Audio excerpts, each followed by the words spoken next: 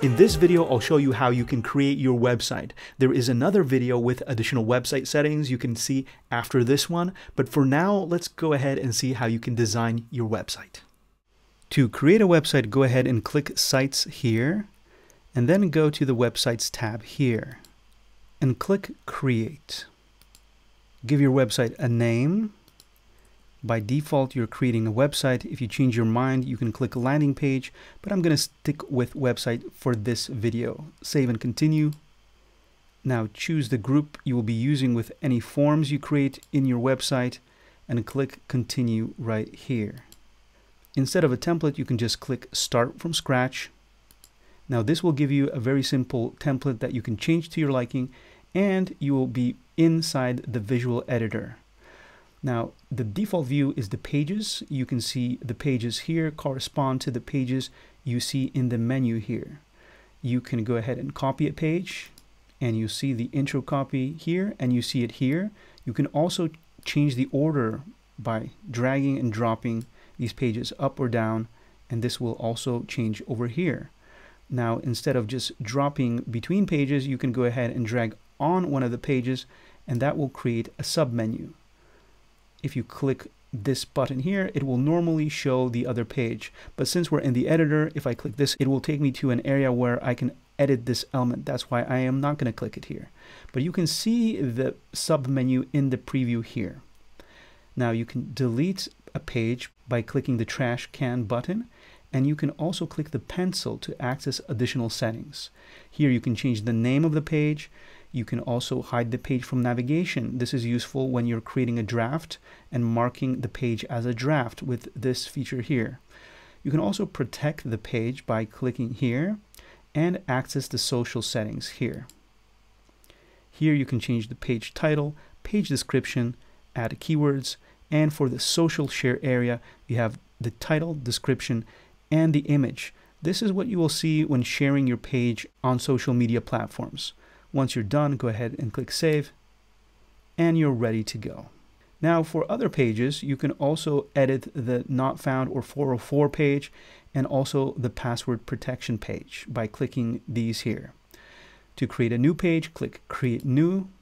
You can create a page just like the ones over here. You can create a blog. Please see the blog video I have to learn more about the blog feature. You can create an external link, so you can link to anything you want. You can also choose a pop-up that you have already created within MailerLite or a landing page you have already created within MailerLite. And that's that for this page tab. Now let's go into settings. Here you can change the page layout of your website. You can have container view or transparent. I'm going to stick with container. You can change the spacing and back to large. You can include the header, which is here, or you can disable it if you like, so it's more like a landing page.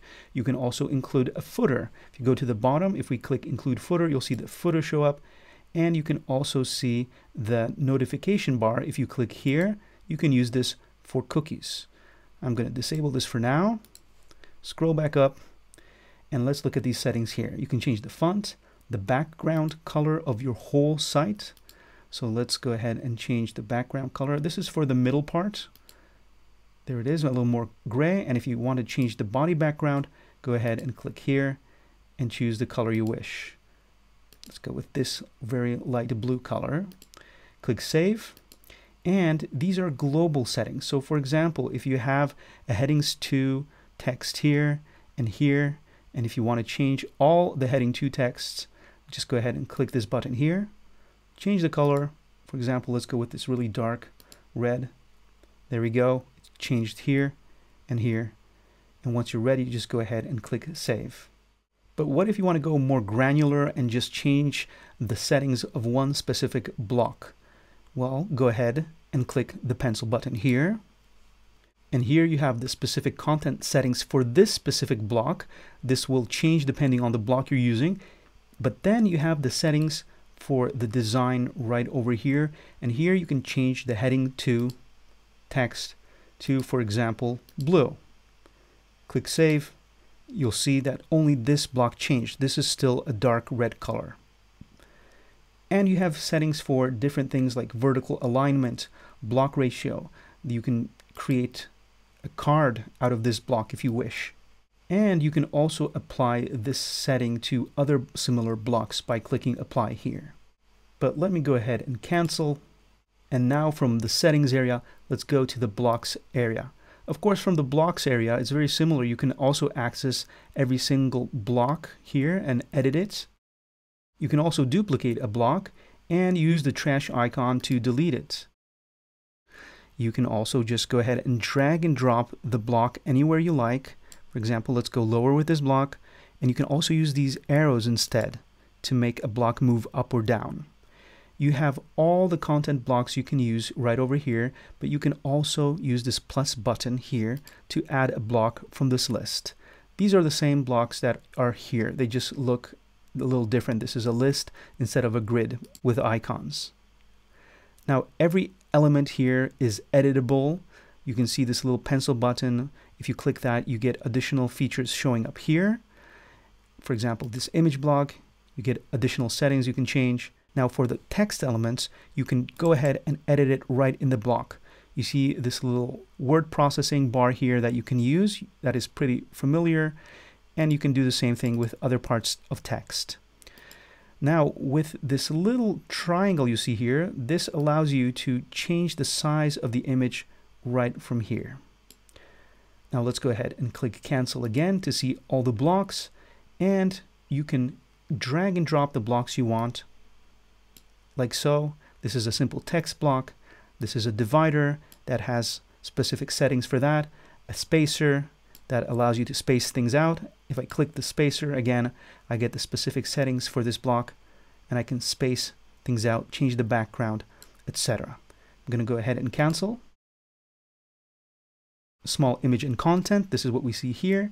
Then we have testimonials, one column content, then you have 2 columns content right over here, and 3 columns, a button you can use, some social links, some social share links right over here, one image, an image carousel, an image gallery, a sign-up form,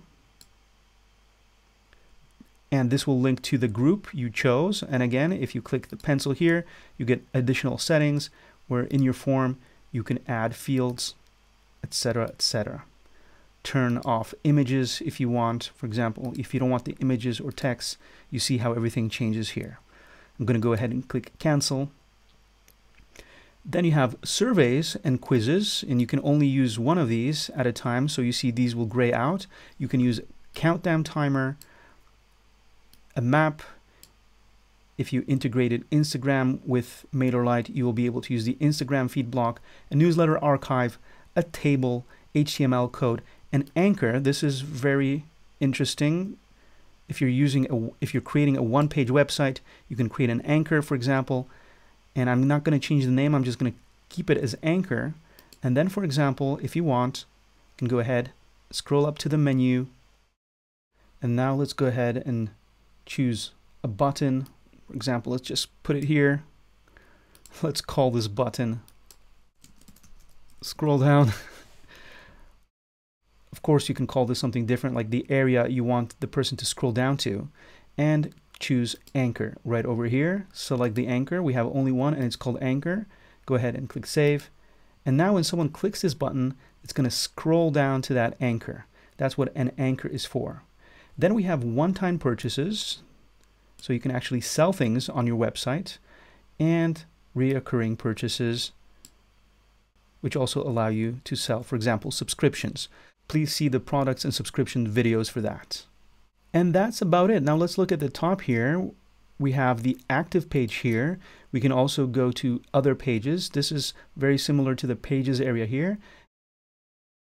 And manage pages just brings us back to this area right over here. So this allows us just to quickly move between pages when we're not in the pages area. And now let's see the other things we have here. Let's say we made a big mess like I did right over here. What we can do is click this button here and go back in time. You see the recent changes. Let's go all the way to the bottom and undo all the changes we made. And there we go. So this is how this template looked at the very beginning. We can also preview it here. And here we have a preview of the site, so we can go ahead and scroll up and down. This is how it will look for our visitors. And we also have the mobile view over here.